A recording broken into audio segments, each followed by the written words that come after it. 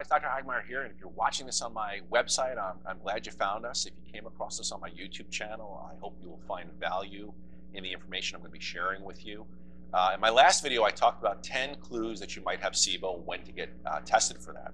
Today, we're going to continue this video series and talk about a very special test called the Hydron and methane breath test, how it's used in detecting SIBO, or small intestinal bacterial overgrowth. And a couple of other things that I want to talk and address in this video is the difference between the different kinds of tests, like the glucose breath test versus a lactulose breath test. I'm also going to share with you some of the limitations of each one because, again, they definitely do provide different kinds of information, and knowing which one to use at which time and for what reason will be very, very beneficial. If you or someone you know suffers with IBS, you know the daily struggles and challenges that many people simply take for granted. But with this test, you might finally start getting on a path that can lead to just a drastic improvement in your symptoms and ultimately change your life, okay? Depending on which study you read, anywhere between 50% to 80% of people that have been already diagnosed with IBS have small intestinal bacterial overgrowth, or SIBO. Now, it might seem odd that you're collecting your breath to see what's going on with a problem in the gut, so I'll explain that in a little bit. But first off, it's important to understand that within our large intestines, we have an environment that's teeming with bacteria. And this is what we call the microbiome. And the primary function of this microbiome and the colonic bacteria making up this microbiome is the fermentation of non-digestible carbohydrates and starches that result in the formation of something called short-chain fatty acids. So when we eat carbohydrates, when we eat starches and plant material, that needs to be broken down into, or will be used to feed the bacteria that live in our guts, okay? And these are called short-chain fatty acids. And there's many, many benefits to short-chain fatty acids. I'll talk about some of those and do a whole video on those. But for right now, short-chain fatty acids are really the fuel sources that stimulate healing and stimulate repair within the gut lining, okay? Recently, there's been an increasing number of studies showing that short-chain fatty acids can affect the metabolic syndrome. They can affect things like cancer. They can affect things like ulcerative colitis. They can affect things like Crohn's disease. They can be associated with antibiotic-associated diarrhea. And so again, the primary function of the small intestines, as opposed to the large intestines, is the digestion and the absorption of nutrients from the food that we eat. Okay, so again, there's a big difference between the functionality of the small intestines and the large intestines. Okay, as it relates to the small intestines, the bacteria that live there, or really shouldn't live there, but live in the large intestines that migrate up into the small intestines. The purpose of these bacteria, of course, is the digestion and absorption and to produce valuable nutrients. Okay, so again, we shouldn't have bacteria in the small intestine, but yet the small intestine's purpose is the digestion and the absorption of all the nutrients in our body.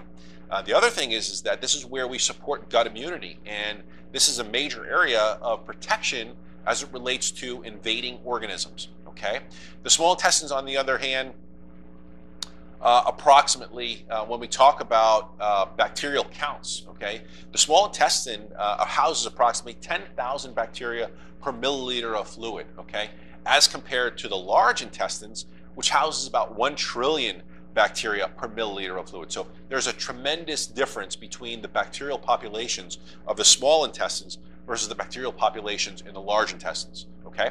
And again, that's one of the key points I want you to remember because, again, it's not the numbers, but the fact of the matter is that, again, the large intestines have lots of bacteria, things like E. coli, Enterococcus species, Klebsiella, Proteus, Moralibus, and then the small intestines, not so many bacteria, unless, of course, we have small intestinal bacterial overgrowth. So again, small intestine, not a whole lot of bacteria. Large intestines, lots of bacteria, okay? When we have SIBO, we have an overgrowth of this bacteria where the bacteria in the large intestines work their way up and into the small intestines, okay?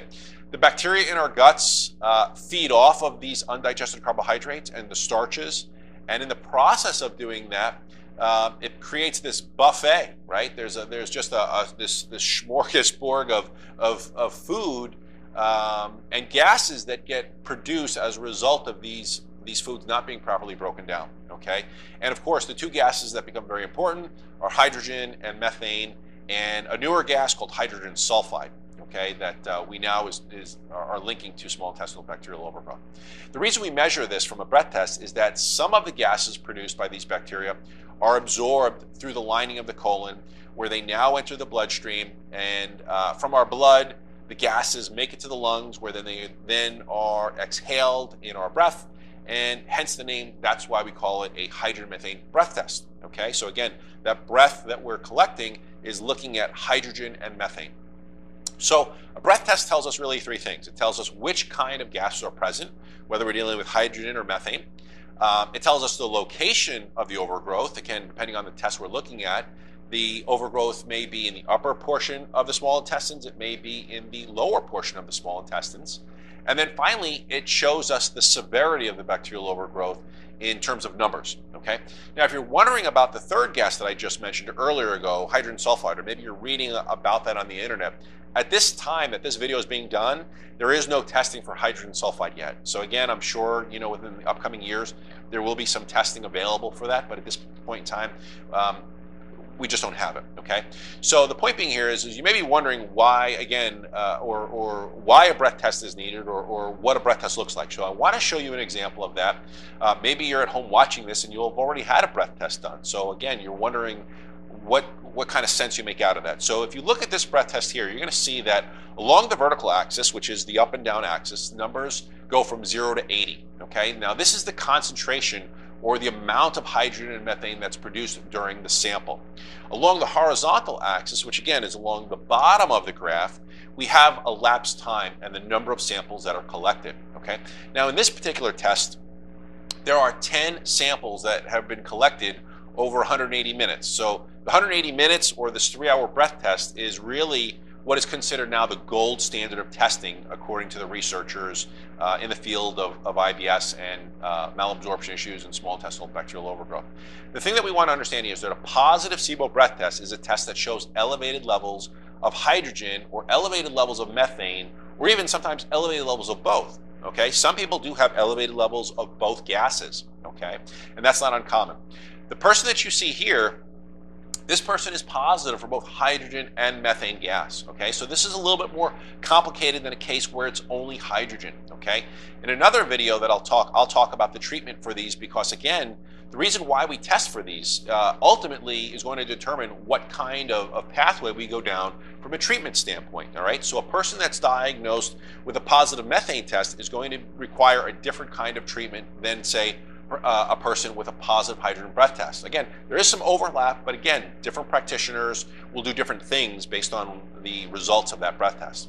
So again, this is the reason why I believe that testing is very important, and not just treating SIBO based on a hunch or a suspicion, or even based on the very non-specific symptoms of bloating, gas, belching, diarrhea, constipation.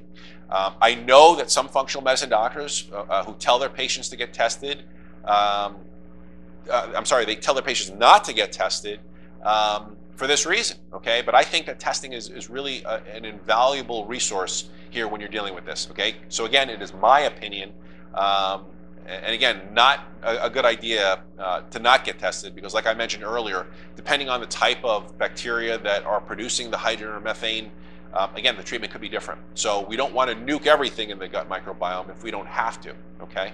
Again, of course, again, based on hunches. The last thing I want to talk about in today's video is really the difference between a lactulose breath test and a glucose breath test, and of course the pros and the cons of each. Again, each of these tests has their limitations that you obviously should be aware of. And again, the reason I tell you this is that if one test is negative, let's say a lactulose breath test was done and it was negative, many doctors will tell you that you don't have SIBO. And unfortunately, that's just not the case. It's not that simple in many times. Again, while one test may be negative for a lactulose breath test, if you were to follow that up with a glucose breath test, that test may show up being positive, okay? So sometimes you actually need to do 2 tests, okay? Both tests. So let me explain the difference between a glucose hydrogen breath test and a lactulose breath test. First off, when we talk about the small intestines, it's important to understand your small intestines are 20 feet long, okay? And the reason I tell you this is that depending on the kind of breath test that you use, whether you use a glucose or a lactulose breath test, you're only going to be able to test or evaluate either the uppermost portion of the small intestines or the lowermost portion of the small intestines, okay? One test cannot evaluate both areas, okay? The glucose breath test for SIBO is very, very specific to the uppermost portion of the small intestines, okay? This is the section where the stomach empties into the small intestines, and of course, when we talk about a lactulose breath test, this test is better at assessing the distal portion or the lower end of the small intestines, okay? The section that empties now into the large intestines. So remember, we have 20 feet of intestines. A glucose breath test is better for the bacterial overgrowth in the upper portion of the small intestines, and the lactulose breath test is better for the lower portion of the small intestines or small bowel, okay? Both lactulose and glucose, again, are types of sugars.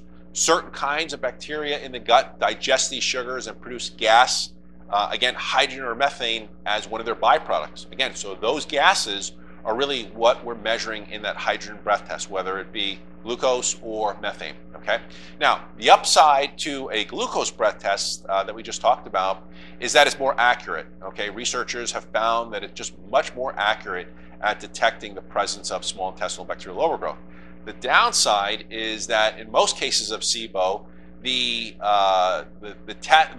diagnosis, or I should say the likelihood of having SIBO is in the smaller part or the distal part of the small intestines. So again, we have the upper part and the lower part. The lactulose breath test is much more sensitive to detecting SIBO in the lower part of the small intestines, which is where we find the majority of small intestinal bacterial overgrowth being. Okay, so again, a negative glucose breath test only is negative for the overgrowth pattern in the upper part of the small bowel, and again, the lactulose breath test again is more sensitive to picking up in the small intestines.